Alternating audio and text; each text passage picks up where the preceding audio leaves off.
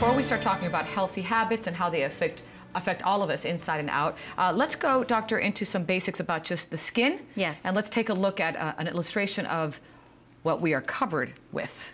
Well, when we notice our skin aging, we start noticing brown spots and thinning skin. And if you notice on the first diagram here, you're noticing the skin at 35 years, and you can see the lattice formation of the collagen and elastin fibers nicely netted together.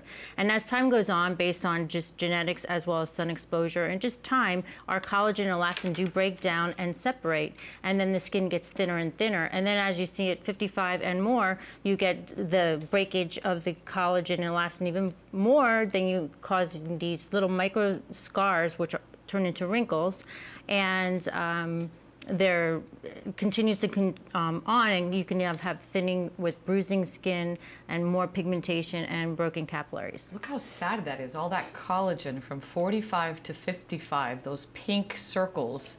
Oh my goodness. Yeah, we tend to get thinner and thinner and thinner skin, so it just even tears so easily, and the wound healing is more difficult.